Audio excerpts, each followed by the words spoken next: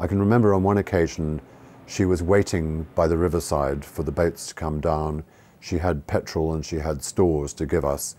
It was a remote area, nobody around, and a bear came out of the woods right next to her.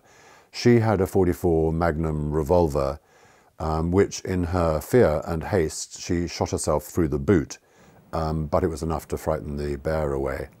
She was tough. Ginny was very, very tough. I only then realized what an amazing person she was.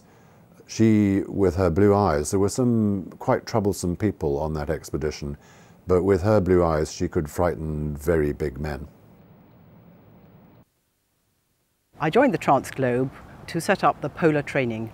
Ginny was doing the radio work, which meant that she was out in her radio hut, could be for 24 hours at the time, doing communications, and it was my job to keep the generators running for her. She was fantastically feisty at having to go out in the dark, in the howling winds, to change the antenna, to change the frequency, to retune the radio. And she came back looking green, clutching cold mugs of coffee, which she'd been in the radio hut for 24 hours. We had to be able to show the Americans that the expedition did have a scientific program. And that was where Ginny came in with real strength. I mean, it was she who was putting together this scientific program. And it was absolutely vital that that should stand up to scrutiny, not only here, but even in, Royal Society committees.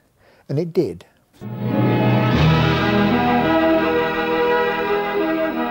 On September the 2nd, 1979, the Transglobe expedition is officially launched from Greenwich, England. Crowned by Prince Charles' offer to be its patron, Ginny Fiennes' fanciful idea had become an awesome reality. If all went well, they'd be home in 3 years.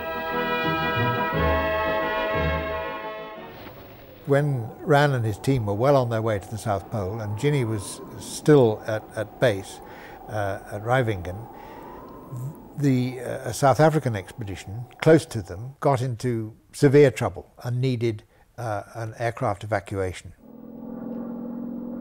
The only aircraft that was conceivably within range was, in fact, the Transglobe aircraft piloted by Giles Kershaw, and it was then at the South Pole. And although London advised that it would be better not to use the aircraft because it would endanger the expedition, Ginny decided that, notwithstanding that advice, she would use it in order to save the lives of the South African party. So it was on her say-so that that happened. And that was a tremendous part. It was a typically Ginny action. We were trying to thread our way through islands for thousands of miles, and at any point, very often in the big storms, it felt as though the boat was going to be thrown over. And had that happened, we would have needed some form of rescue very quickly indeed. And Ginny knew that, and it was a very stressful time for her. Since leaving England, I do feel I changed a lot. I mean, life used to be great fun, and everything was just a huge giggle before. And it isn't any longer. I hope it's not just because one's growing older. The outlook is bleak. Barometer's down to 97 and still falling. In return for meals and other favors at the Klondike River Lodge, Lady Fiennes makes up rooms and waits on table. Bye.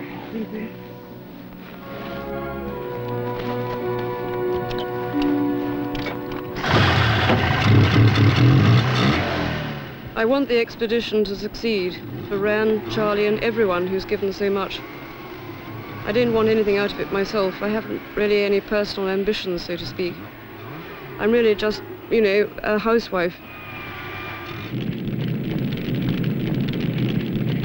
At 4 in the morning, the support team in alert is awakened to discover the main supply shed consumed in flames.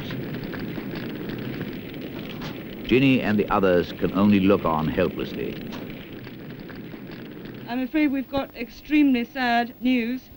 The whole garage has been completely destroyed by fire and everything in it. I'm sorry to have to tell you that, but it would be probably best if you can keep going. my love, rather than breaking off and coming back. At the time of the fire and the breaking of the aircraft, Ginny had a truly dreadful time. She needed to stay awake for 3 days and 3 nights with no rest.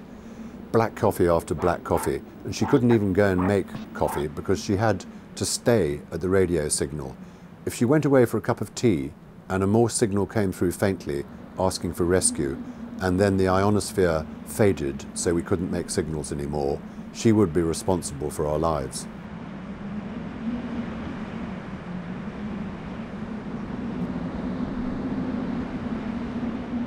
Ran and Charlie had got to the North Pole. And the problem then, of course, was that the summer was breaking up the ice, and they had a limited amount of time to travel before the ice would break up too much. So they found an ice floe, which they stayed on for 99 days. And the problem then was, would they meet up with the ship? Would the ship be able to get to them? Because there was miles and miles of this sort of broken ice between them and the ship. The committee in London thought that the expedition should be concluded by the aircraft coming to pick Ran and Charlie up and fly them to Spitsbergen, and that way the expedition was a success. Ginny, of course, had a different view, as we all did on the expedition, which was that by airlifting them off, that was a failure. But on the other hand, if she left them on the ice, and the ice broke up more, and we couldn't get the aircraft out to them, they'd be lost. I mean, you know, a very, very dangerous situation. So she had the awful dilemma of getting an instruction from the committee telling her to get Ran and Charlie off the ice, what to do with that instruction. And actually what she did was, she pretended she couldn't hear it. And thank God she did, because we were eventually, with the ship and Ran and Charlie, able to come together in the Arctic, and they climbed up the side, up the boarding ladder. It was incredible. But what a brave decision for her to make, because it would have been appalling if anything bad had happened.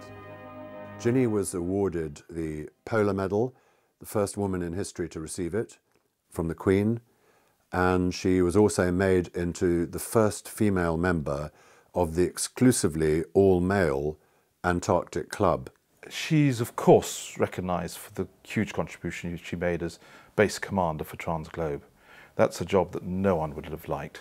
Absolutely impossible in all the things that went on. But Ginny, in the centre of everything, as base commander, in charge of the communications, she'll always be remembered for that. And I think there are some who thought that when Ran got his gold medal here at the Society, Ginny deserved to be part of that as well. A feisty girl, as everybody knew.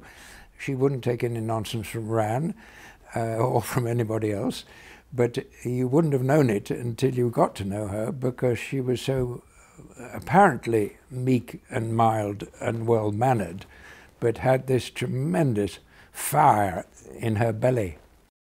Ginny had great reserves of stamina. She looked, everybody always comments on how slight and frail she looked, but she had great strength, both physically and mentally. I can't think of anybody that anybody would want by their side in a crisis other than Ginny, because she just dealt with everything that came her way.